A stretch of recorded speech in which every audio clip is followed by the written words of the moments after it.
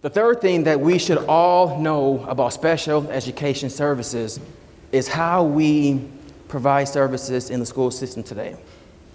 And one thing that I am passionate about is connecting with community leaders, clergy professionals, therapists, clinical psychologists, to talk about how we do things in the school system today.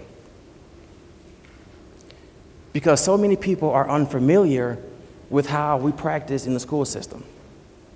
And so before I describe current practices, I will talk with you all about how we did things years ago. I think often when we understand how we did things years ago, there's a better appreciation of how we do things today. So I'll talk with you guys about how we diagnose LD in the school system today.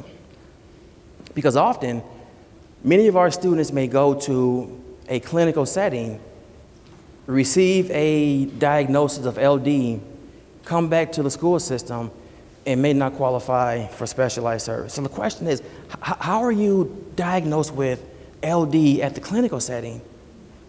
Yet, when you go to the school system, they're saying that you don't have a reading disability. That makes no sense.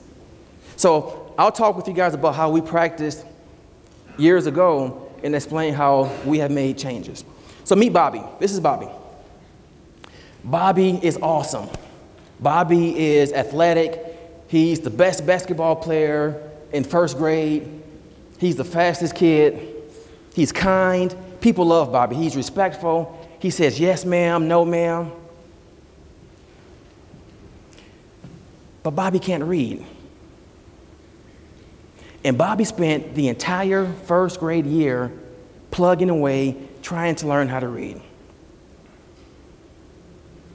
He would sit in the classroom and practice, and practice, and practice. After school, he didn't go to the park. He went to his bedroom to practice reading. By the end of the year, Bobby still could not read. And so at this time, Bobby's mother became frustrated.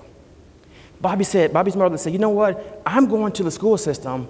I'm going to have a meeting with the teacher, principal, and school psychologist. Let's go, Bobby. She took Bobby to the school. They had a meeting. Her frustration was, Bobby spent the entire year with you all. He can't read. How are you going to help my son read? What supports are you going to provide to help my son learn how to read? At some point, the school psychologist interjected. School psych said, well, ma'am, you know what? I'll evaluate Bobby. And based on the evaluation data, if Bobby qualifies for specialized services, he'll receive an array of supports. But if Bobby does not qualify for services, he won't receive any supports. He'll have to just keep trying and just keep trying and just keep trying. So Bobby's mother became hopeful. She got excited. There may be some hope for Bobby. So the school psychologist evaluated Bobby.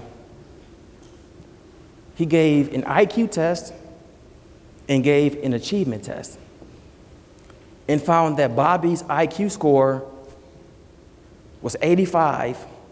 We'll talk about this, 85, and his reading score was 80. Based on these data, Bobby did not qualify for specialized services, which meant that Bobby didn't receive any supports.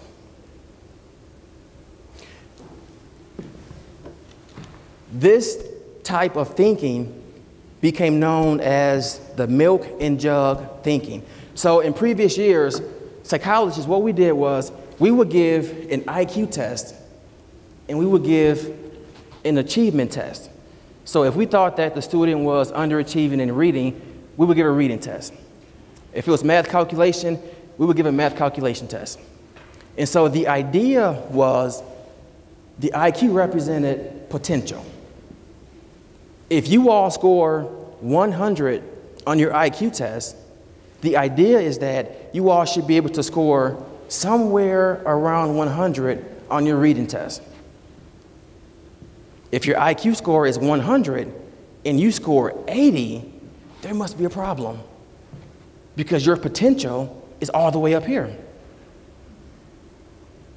So this became known as the wait to fail model, often called the discrepancy model. And we used this model years ago. And based on this model, we found that 50% of the referrals for special education were for LD. And 80% of these students were misdiagnosed.